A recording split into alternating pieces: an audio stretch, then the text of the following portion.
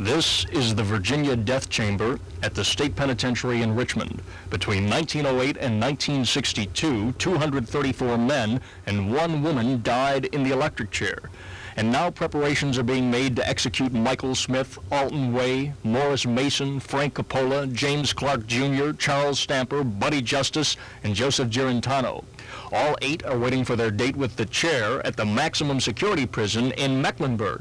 However, at one time, each of the condemned men has been housed just 50 feet from the chair. Well, initially, after the individual has been sentenced by the court, he is received at this institution. This is required by statute. He is taken directly to a basement in the area that we refer to as the death chamber. As the execution date approaches, the condemned man comes back to the death chamber. And of course, by statute, he's required to be returned to the penitentiary at least 15 days prior to date of execution. It's more or less the days of the final preparation. Although the state literally burns the prisoner with 2,500 volts of electricity, it isn't intended to be painful. Certainly we would try within our limits to make the situation as comfortable, if that's a fair statement, as possible. And we will try our very best to make that as pleasant as we can possibly do.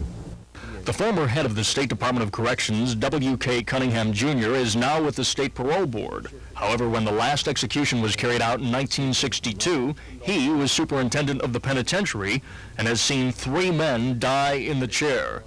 I certainly wasn't comfortable, wasn't happy about it at all. It wasn't pleasant, but it was something that had to be done.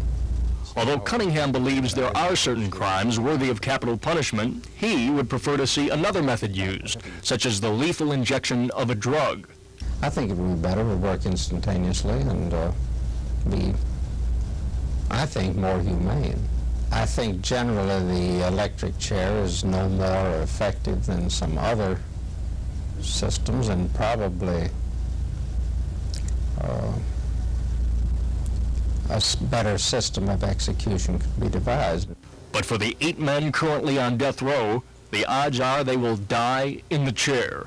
It's not something I look forward to. I don't think any of us look forward, but we have that responsibility. It's ordered by the court, and we are certainly going to carry out the sentence if it's ordered by the court.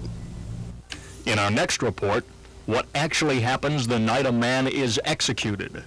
Mike Deason, Area 10 Eyewitness News, Richmond.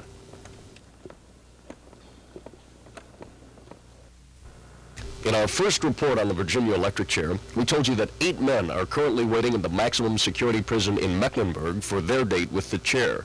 15 days before the execution, the condemned man is transferred to the death chamber cell block here at the state penitentiary in Richmond.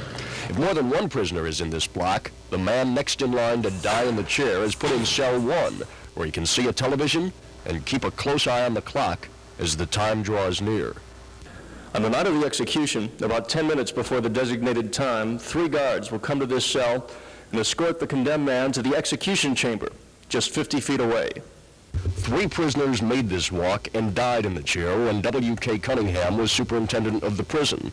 He was there when the last execution was carried out in 1962 and says the condemned men didn't scream and yell, and their state of mind was good as they walked the final 50 feet. As far as I could tell, generally reconciled to what was going to happen, not rebellious or anything like that. I think by the time the execution was to take place, they had pretty well become reconciled to the idea. In preparation for the executions now scheduled, the state has picked 2 9-man teams. Each team member has a specific assignment. That is the various straps. Necessarily the arms are strapped, the legs are strapped. The face mask is placed on the individual, and the headpiece and the leg piece is placed on the individual by team members, and from there the controls are connected. The convicted man's head is shaved? Only if it's necessary to provide to remove enough hair to where the necessary equipment could be fixed. 2,500 volts of electricity flow through the condemned prisoner from 2 points. Well, there's 2 terminals. There's a lower terminal and an upper terminal. And, of course, this is fixed from the head to the ankle.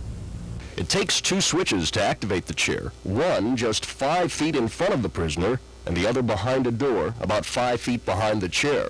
An appointed individual by the director would, of course, be responsible to activating the control panel at the designated time from the off position to the ready position, and at which time then the equipment is placed into operation.